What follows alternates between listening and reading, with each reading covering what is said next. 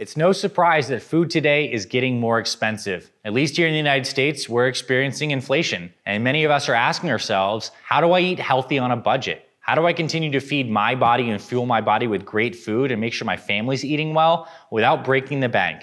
And that's exactly what I want to share with you in today's episode. Some of my thoughts and strategies on how to make nutrition incredibly affordable and exactly what to buy for breakfast, lunch, snack, and dinner.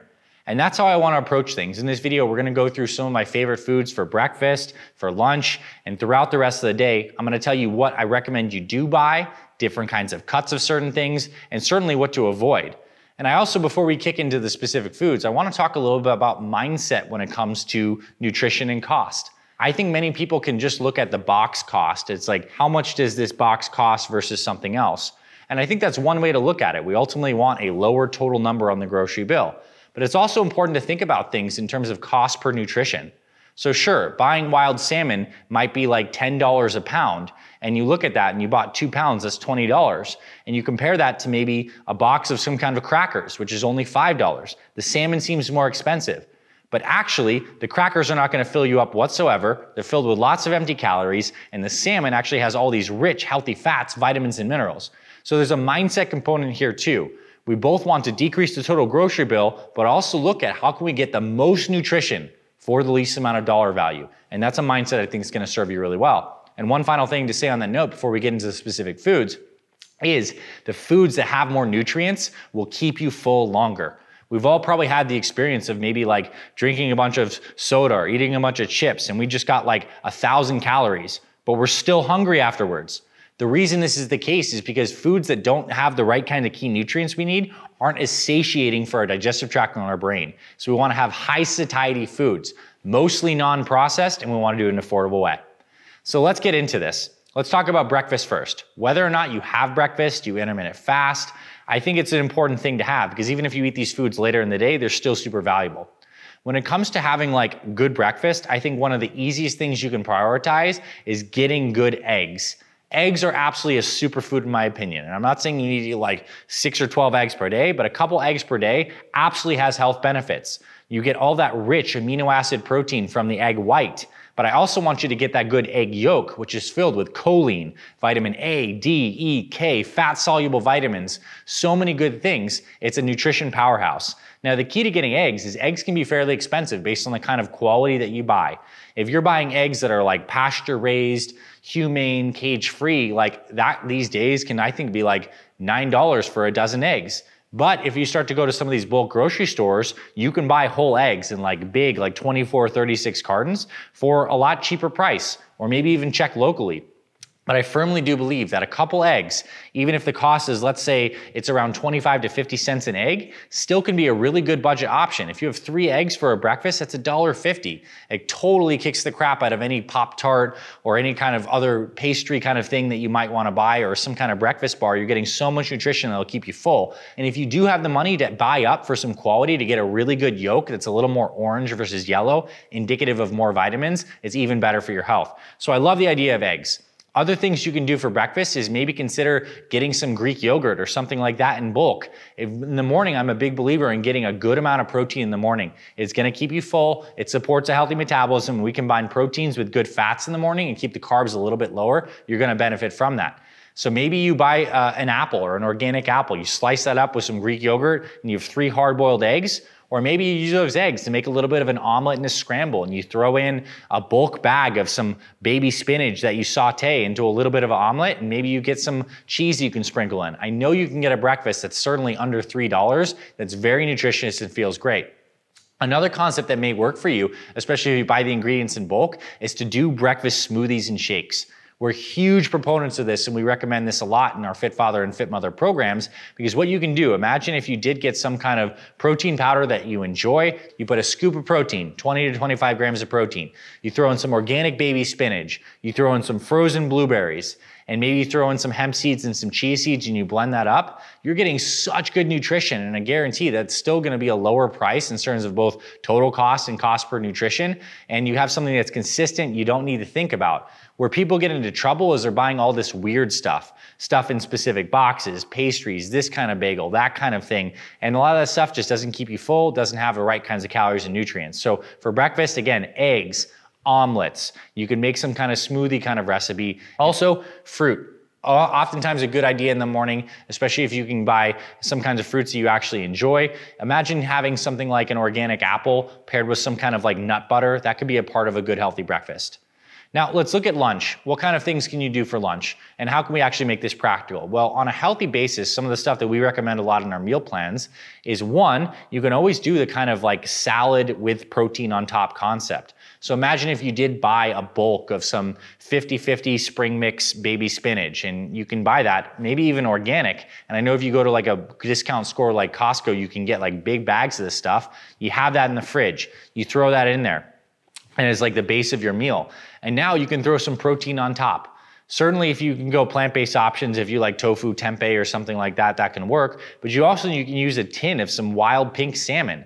I think it can be like $3 a tin, and like you're getting a lot of good protein in there. Maybe you hard-boiled a couple of those eggs and you slice those up and put that on the salad. Sprinkle in some hemp seeds or some chia seeds. Just the idea of protein in greens, drizzle with some extra virgin olive oil, salt, pepper, some spices, maybe some paprika, rosemary, lemon, absolutely delicious, nutritious, and you can get that salad to be under $5 for sure per meal. And that's way better than if you went and you bought lunch out at a place. It's probably gonna be at least $10, maybe up to $15.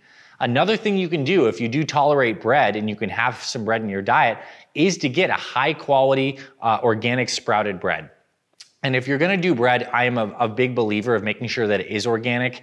I believe that these inorganic grains that are sprayed oftentimes with glyphosate, which is the pesticide in Roundup, we know that the health effects are terrible from those things on your GI tract. They can lead to autoimmune issues. And if you get a grain that's actually sprouted and has gone through that process, some of the anti-nutrients in the wheat actually go away and some of the vitamins become more bioavailable. So some of the breads that we do recommend and like is something like Ezekiel bread. It's often found in the frozen section. It is more expensive, but again, if you bought a $6 thing of Ezekiel bread, has 12 slices, like it's still 50 cents a slice, so it still can be reasonable. You're paying $1 for like the sandwich slices, and then you can throw all sorts of things in there. Some kind of like sliced deli meat like turkey, ham, leftovers from the night before of some kind of protein source. Maybe if you want to get fancy, a little more expensive, you can put a little avocado. And then the condiments that are great for these kinds of things are mustards, hot sauces, low sugar barbecue sauce. You can make a little sandwich that tastes totally delicious and is of good value. So I think the bread concept is really good.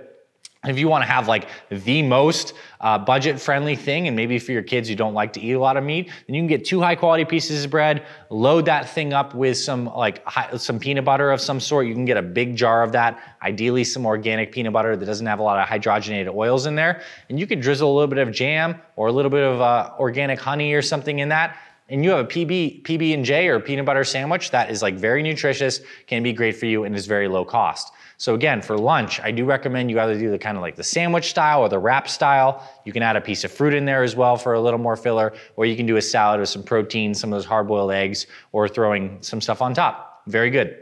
Now for snacks. Snacks are really where you can actually, blow a lot of money on stuff that doesn't actually fill you up. The grocery stores, when you look at them, are designed in a particular way where they have the meats and the produce and the vegetables on like the outsides of the grocery store. That's typically where you're gonna wanna shop. The interior aisles are filled with all like the packaged box goods.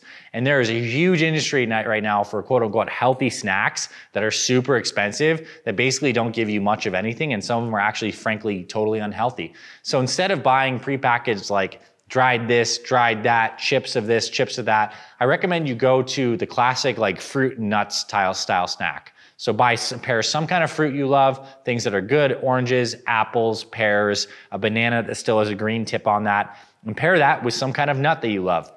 Some of my personal favorites, although macadamia nuts are expensive, pistachios are expensive, I like those. But almonds, cashews, you pair like 1 serving of fruit with 1 serving of nuts and you make that consistent, your blood sugar will stay super stable. It's not something that needs to be refrigerated. You can take it absolutely anywhere. It is of good value, especially if you buy like a nut mix in bulk. And you can even like make some of this stuff on your own. You can go to like a website like nuts.com and buy like a lot of bulk nuts and do what I do. And you can actually like throw these together. I actually throw a bunch of nuts in a little pan with some walnut oil, heat it up a little bit. I throw a bunch of spices, salt, pepper, paprika, rosemary and maybe some like habanero, and I just make like a nut mix and I have that. And it's like super good value. I'm getting a lot of good healthy calories, keeps my blood sugar stable, don't need to think about it. And I'm not wasting time and money getting like thin seaweed slices or kale chips that like are just super expensive and don't give you much nutrition whatsoever.